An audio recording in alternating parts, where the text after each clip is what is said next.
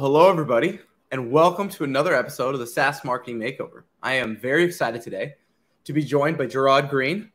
Jarod, welcome to the show, man. How you doing? I'm doing well, Garrett. How you doing? I'm alive. I get so excited for this stuff. I just got my energy is just spilling over. They didn't tell you who's on the wheel, right? No, I know who's on the wheel. That's why I said let's go. I don't know who's on the wheel. You seen one of these before at all, by the way? I have. Oh, I did my homework. Yeah, I love this. This is awesome. Like, you guys reached out. I'm like, let's go. I've been waiting for this. So, all right. Hell yeah. Let's get into it. Let's have some fun. Brian, let's spin that wheel. Let's see what we got today. Databricks services. Ooh. I don't know who's ServiceTitan. ServiceTitan. Man. All right. They just Titan in their space, man. Let's get into it. You can see my screen, correct? I can see your screen. I'm an Atlanta Falcons fan, and my favorite Falcons player of all time, Julio Jones, is now a Titan. I was about to say, man, yeah. And it's tough. How is it being a Falcons fan, man? How you doing with that? I'm not well, Garrett. Not well. check. I say check on your Falcons fan friends, man. We are not okay, but we are resilient. We are resilient, if nothing else.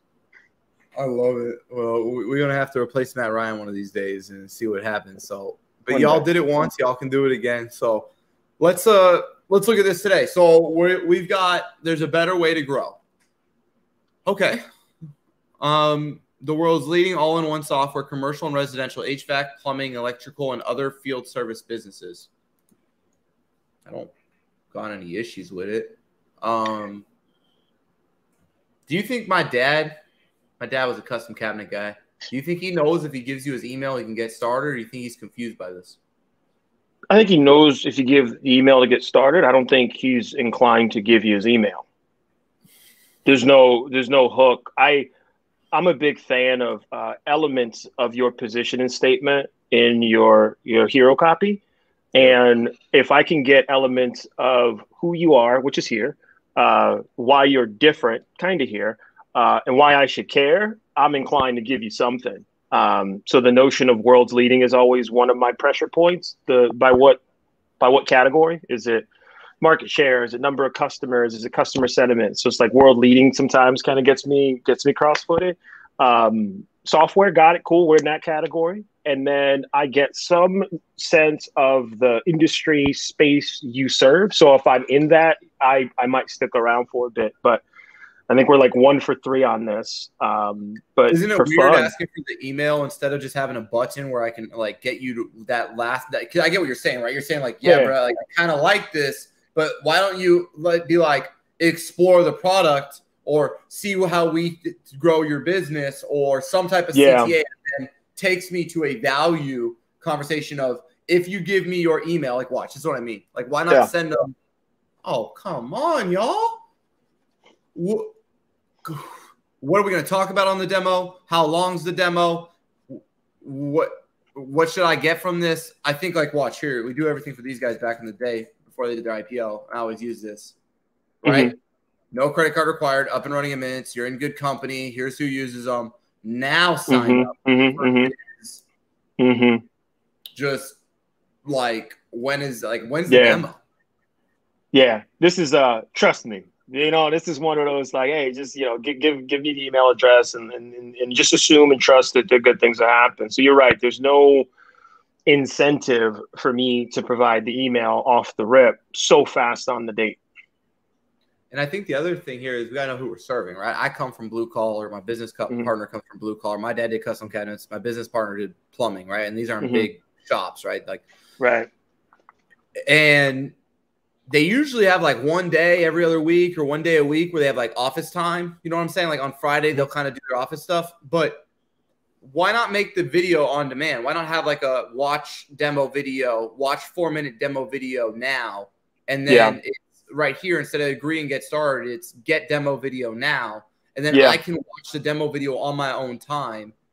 And then you can follow up with me because imagine trying to call blue collar dudes that are in the field all day and then not picking up their phone. Imagine how hard it is to be an inbound SDR at ServiceTitan and get someone to a demo. I can't imagine that help. Yeah, that's tough. That's tough. I do like, so I love the concept of, we've been playing with this for a while, like this concept of like the micro demo, right? Like you just spelled it out perfectly. I only have a couple minutes a day if I'm inclined to shop for something at all. And when I get there, I want to be able to see something that makes sense for me. And you might not show me the full blown thing. I don't want to see the full 15, 20, 30-minute personalized by persona, by use case demo, but show me something. And then my curiosity will kick in if I think you can solve my problem. So if that little micro demo just shows me a few use cases, a few capabilities, a few screens, now I'm here. Like that dashboard doesn't do a ton. Yeah, now I'm following up with you instead of the other way around. Exactly. I want to see more, but like you got to get me there. I'm here. I'm at the website now. Now give me something to do without asking for the numbers so early on the date.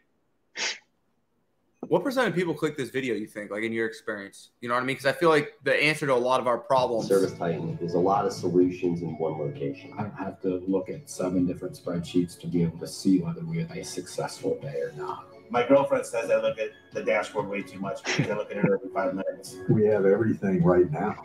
Everything. The biggest part that I liked was all the tracking ServiceTitan offers. The sales numbers to average job numbers. Right, so they have this. What percent of people you think are clicking here and actually learning that? Very few, man. And it's not shade, right? I think it's a clear call to action that if I push that, the video starts. That's not there by accident. But again, the notion of like, I'm watching the video and I don't know what category they serve. I don't know what industry they're in. We were talking before offline, right? Like let's keep going. But I think like very few click because even watching the video, I know you have a dashboard. I know the guy looks at it a lot, but I don't know what kind of problems you solve for me or my team that make me want to continue the path of self-education. I get that. I think we got to say one thing on ServiceTitan's behalf, though. They are the big behemoth in the space. I think they're that big, bad. They're like Salesforce, if that makes sense. So they to their defense, but I guess to your point, maybe they're assuming too much. Like, you know what I mean? They are ServiceTitan. Like, I know from the blue collar space. You know them. They big and bad. If you're a contractor and you are at the size where you're trying to use a tool, you looking at ServiceTitan. Like if you're absolutely, sales, you look at Salesforce, right? Sure. But how does that change messaging in your mind? Should it? Should it not? Like because that's I think something we have to take into consideration is like they're mass market leader with insane market share. No, love that. But again, I go back to the notion of like I get it. I don't get it where it fits in the context of your competitive positioning. Are there other companies with similar? Can other companies make similar claims right now? And if the answer is no, then you've assumed a lot. You've done it, right? But is there another company that has over 100,000 contractors? Is there another company that could claim world's leading? Is there another company that has a dashboard that provides the insights you need? Like, if there's someone even close, then I would flex on my ability to beat out a little louder or a little harder. I agree, because what you're trying to say, and I think if I can articulate this perfectly, is like, I don't understand what outcome you consistently create for me from right here, other than this generic language of there's a better way to grow.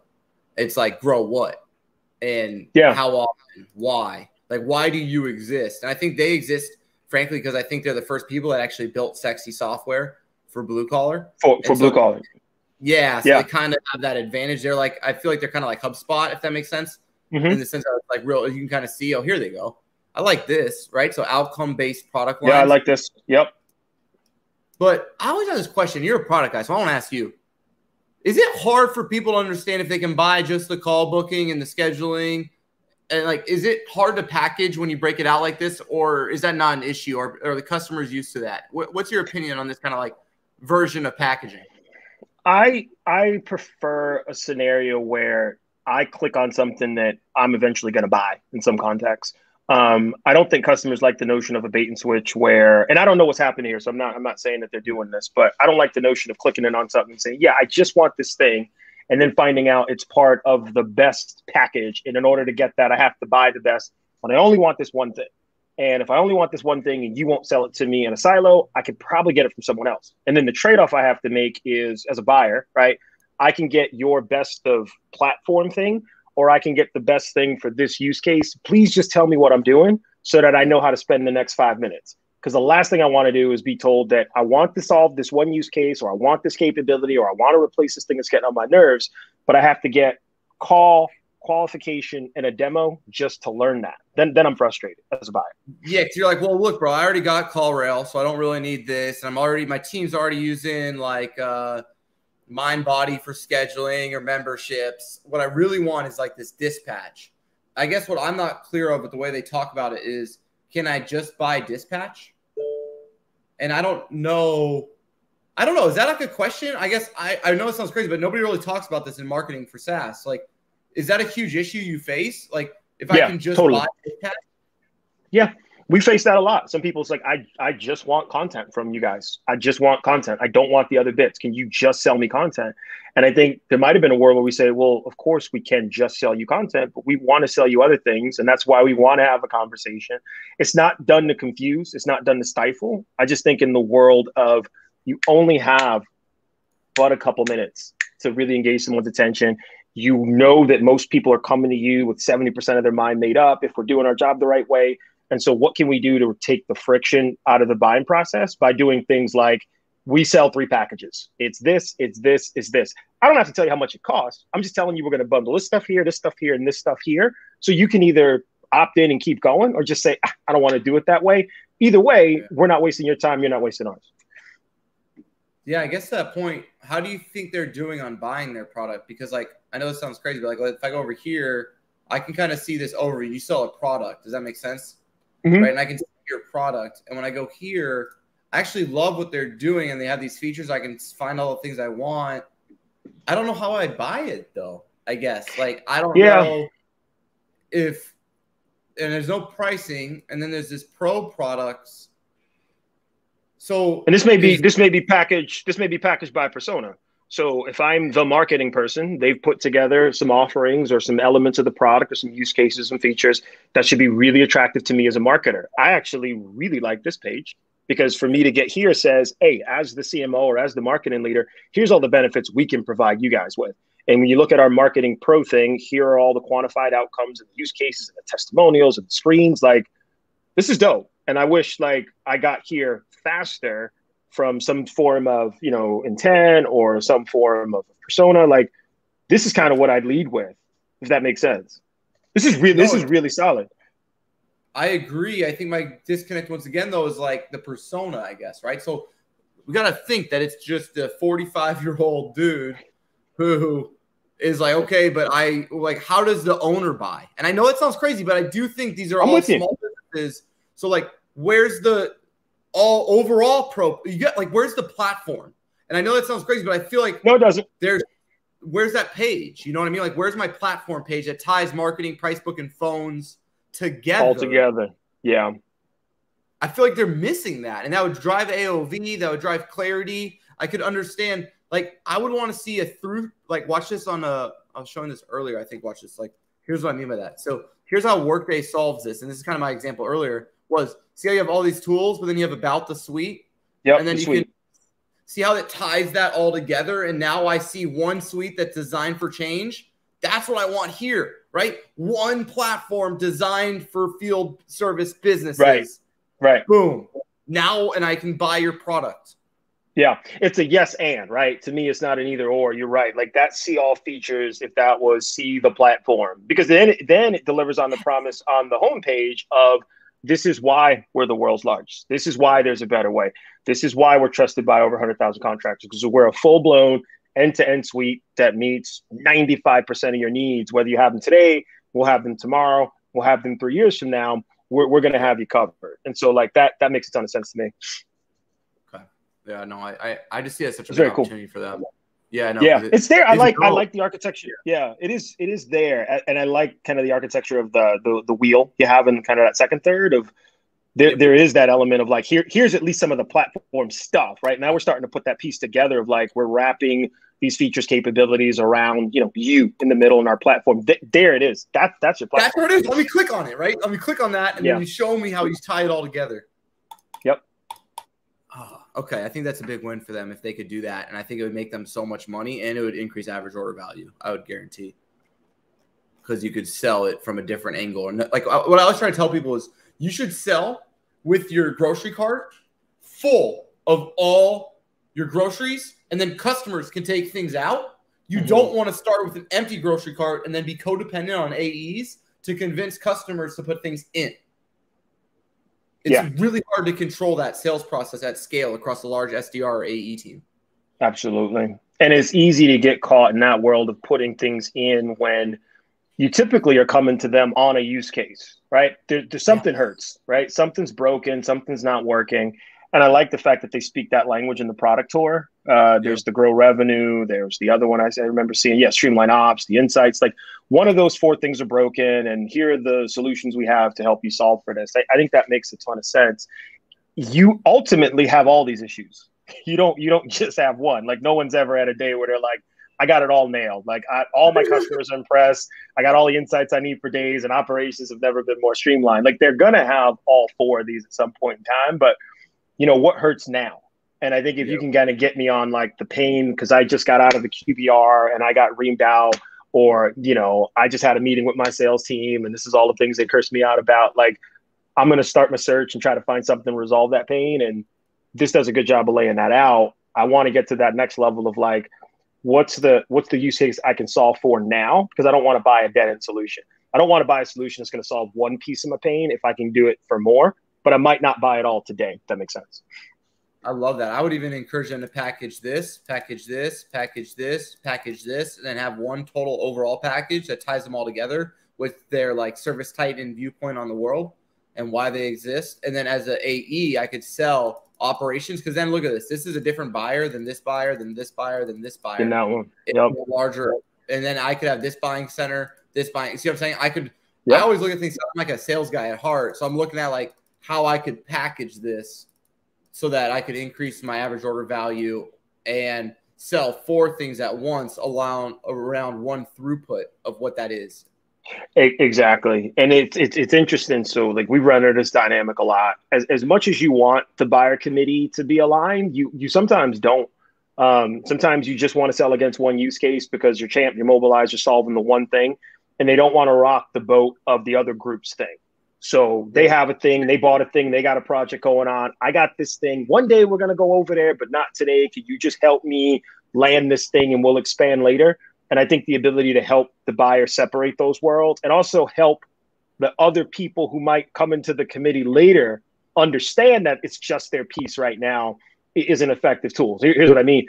If this was, and this isn't ServiceTitan right now, but if you thought about the world where it's just like, here's a platform that solves all these needs across sales and marketing and operations and demand generation, the minute someone from that other team that's not yours sees the thing, they're like, no, dude, I'm already buying this thing, or we already bought this thing and I'm invested. Miss me with all that. I just want, like, I have a thing, you go figure out your thing. And so as much as you want to have these consensus buys and alignment, sometimes the need to parse them out is an advantage to you, because ultimately you'll expand over time, and you need to help people parse those use cases out as opposed to feeling like you're buying something you're trying to shove down their throat later on. No, I love that. And I think you're spot on, man. And I think I think all of what they're doing is great. I think you also induce a lot of churn and hurt your LTV and thus your ability to acquire customers when you sell things they don't want, because then they feel like they have a bloated retainer or they're paying for things they're not using. So I think that's like that other thing. So when we look at resources, what do you think about their content? What do you want to see here? Kind of what do you want to take a look at? I think this comparison is pretty cool. Comparison, let's take a look at it compared to, okay, I like these verses. I like that they invite the smoke against these 10. I wonder what it looks like behind. So if I want to see them versus Field Edge, it's their point of view. Here's what I like about it. Here's what I don't. Oh no, keep going. Let's do it. This is pretty rich, actually. It's not bad, right? So they have all these features of like apply for financing. This is rich. This is. I might use this as an example. I didn't go. Whoa. They got some confidence, man, doing this. I love that. This is the kind of company I want to work for. This is the all the smoke bit. Like I see this kind of detail in like an internal battle card, and I'm stoked. But the notion of just putting it out there to the competitor, like, yeah, this is what we say about you. What are you going to do about it? I kind of like that. Exactly. Yeah, it's rich, and I wonder if it's too rich. I wonder if there's a world where knowing what you say about me Yeah. Like, look at this. Service offers this as a fully integrated feature. Field Edge uses a third-party supplier. Oh, come on, man. That's actually so it's funny. there. Well, it's there, but if I'm Field Edge, I'm like, actually, that's not true, and I know that that's a dagger you try to land. So let me get my game right. Like, this being so public is great. Maybe it's by persona though. I got to remember who this is for. Maybe having all that information up front saves that buyer the energy on doing what you and I might do, which is going to a G2 crowd or going to a Gartner Peer Insights to do the competitive. If I serve you all the competitive, I'm keeping you active as opposed to letting somebody else control the narrative somewhere else. Well, yeah, and then if I'm using the right CDP and marketing system, I can tell which competitors you evaluated me against when I send it to an SDR, and then I can have a different sales playbook. Exactly. That was rich. I was saying in the beginning when we first started it, I sometimes frown upon kind of your Harvey Ball analyses that you do as a vendor, because of course you're going to say you have things that they don't. Like that's to be expected, and you might competing on features. Yeah, and you get that, and you're like, all right, cool. But at some point, like that's if I'm fielded, I could negate that. So what I've been a big fan of is using the actual voice of customer in comparisons, and I think they have the testimonials at the bottom. But I'd love the notion of like, hey, your last 5 wins against Field Edge were driven by what? And what do those customers look like? What were they looking for? What problems were they looking to solve for? You would see that there. Maybe that's a competitive replacement, right? Like we were using Field Edge, but we didn't like them and we replaced it, or we evaluated and did a head-to-head. We chose them because of X, Y, Z. I think that's dope to be able to kind of showcase the voice of customer in it. But I'd love to go one step further and have, you do these RFPs and customers will kind of send you their scorecards if they're friendly to say, you beat vendor X on these features. What if you amalgamated all that up and you said, they have these features, they're not missing, ours are just better. And ours are better because our customers have said it, and here are 5 of them who echo the same sentiment. I think that's a good use of voice of customer.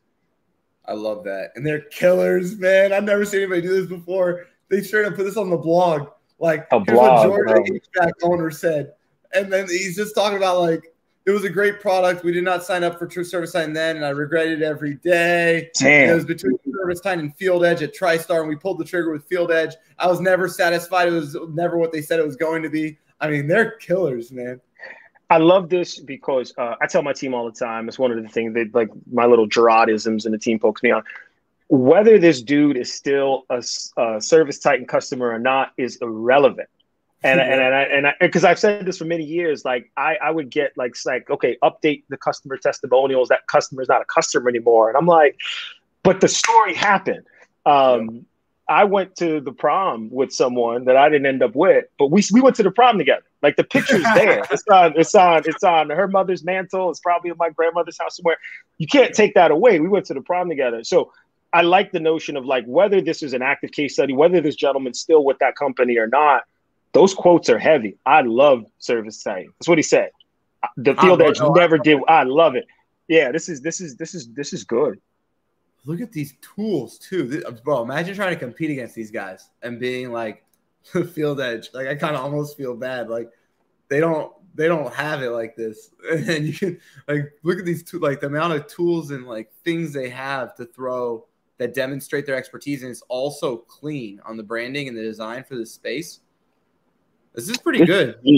It's really good, and I love the concept of buyer enablement, champion enablement, getting your buyers the tools they need to make a purchase decision. Like at the end of the day, they can like you all they want. They can love your features. They'll go to your events. They'll drink your Kool-Aid.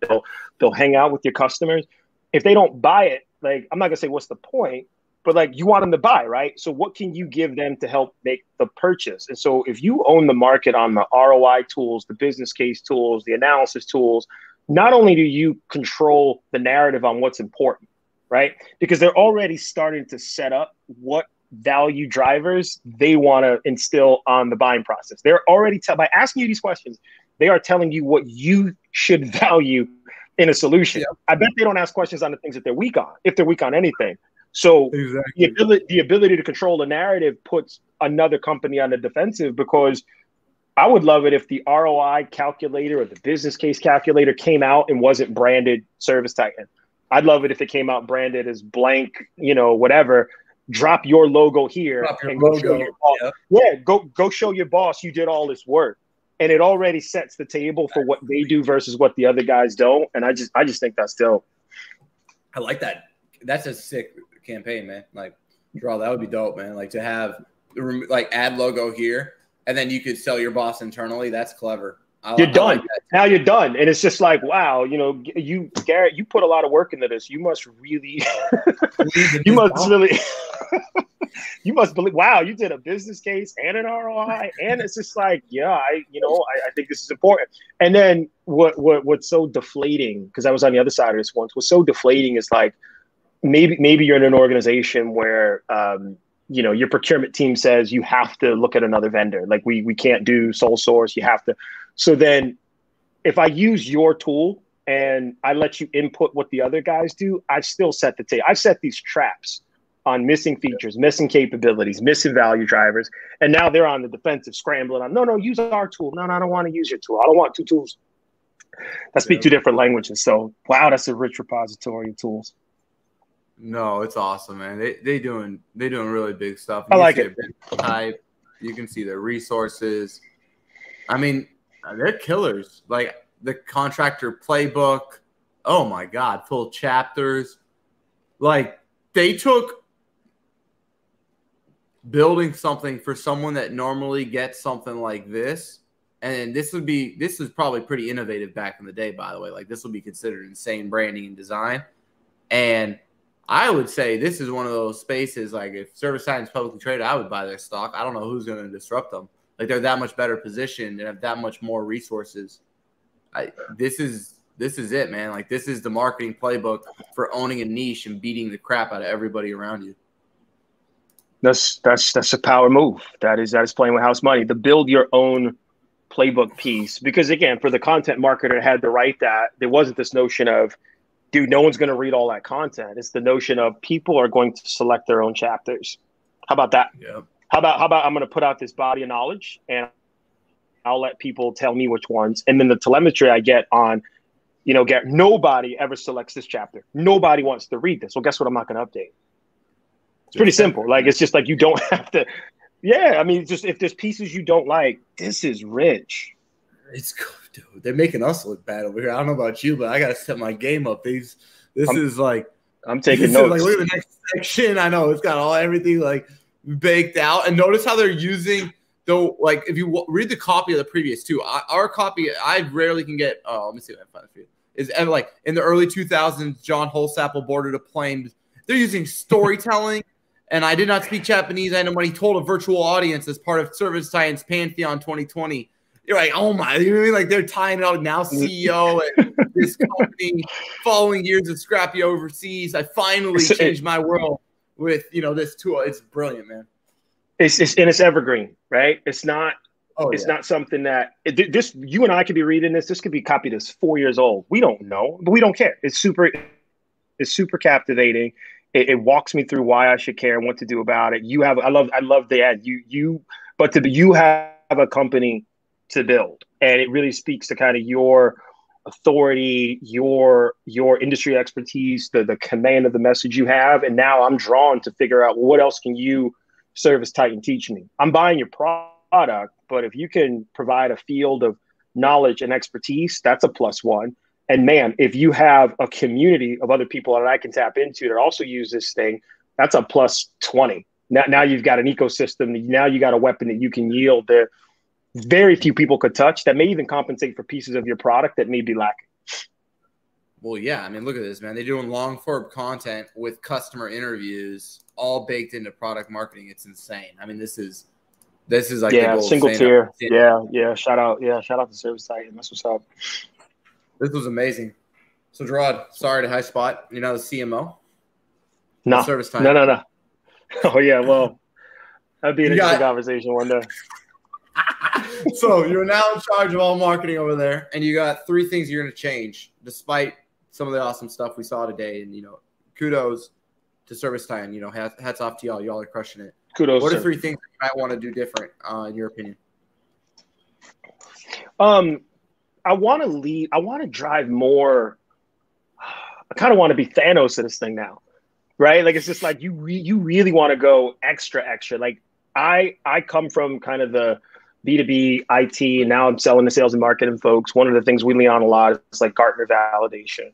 Are you a leader in their MQ? Does that matter to your buyer? And if it doesn't, maybe not. But if it does, it can certainly help slipstream procurement.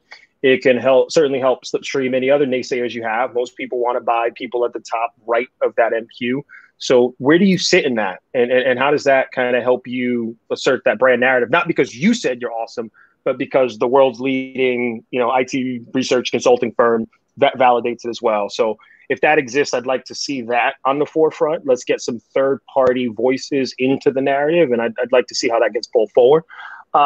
Even if you're not a leader in that quadrant, you putting it out there to help reset the narrative could be interesting. That could be a great demand gen lever, again, for what it's worth. And you've seen this at other B2B companies. If you gate that MQ and you're the first one out to market with it, you can now set the narrative on how you fit, where you're different, and use that as a piece of content that you don't have to write that can generate some leads for you. So I'd like to see that there. I'd like to see a little bit more of the customer stories in terms of the transient problems that they solve. That first video was really about, we love ServiceTitan. Here are the dashboards. Here are the things that I do. I spend more time on the dashboards with my girlfriend. I think that's really like to see. This is the problem we have. This is the problem we solve for. And to be a little more real time with it, we're obviously still in the middle of a pandemic, right? But I think the companies that tell the story of how they help customers solve problems when the world went upside down are the companies that are going to resonate and land a lot quicker in this very narrow window. We have to tell those stories. Does that make sense? Yeah, no, 100%, man. I think, what I would add to this is I would talk just a little bit. I would make it a little bit more articulate or clear around how I buy the product. Can I buy just the call tracking? Can I not? Do I buy a package? Do I not? Also, pricing. Is it fully modular and that's why we don't do pricing? And if it is fully modular, could I build my own quote? Like that Genesis example is really, really cool. And it still requires a salesperson. And I was showing this from last one, but they had this over here, design your solution. I feel like designing your solution, this like workflow that Genesis built right here could be pretty killer for this type of product suite that ServiceTitan has. So like, I think packaging is something I'm going to be really care about if I was over there, packaging and pricing. And then I think to our point earlier, we want to maybe do a better job showcasing our product. The call to actions, you just want me to get a demo, but I don't know what I'm going to get on the demo. What's next? So a little bit of conversion optimization, some low-hanging fruit there, and then a little better like storytelling. Why does ServiceTitan exist? I know how many people use you. You tell me all about it. But why do they use you over everyone else? What's the ServiceTitan difference? And I think it's just that their marketing is better than everyone. I want to know why their product's better than everyone in their viewpoint of the world. How do you believe a field service business should run? And how are they currently running today? And why did you build ServiceTitan to bridge that gap? And I think that story could essentially decommoditize them, increase their propensity of their customer to buy, raise rates, get better EBITDA, better gross margin. I think there's just a lot of wins you can get to capitalize on their already market leader positioning and then double down at the product level. So this was phenomenal. Jarod, thanks for being on the show. Thanks for having me. I appreciate it. Yeah. Thanks. If anyone wants to follow along with your journey, what's the best way for them to do that? LinkedIn. I'm an open book. Reach out, direct message, right on the page. Always happy to engage anybody, anytime on anything. So hit me up. I love it. Well, thanks so much. And that's SaaS Marketing Makeover, everybody. All right. Thanks.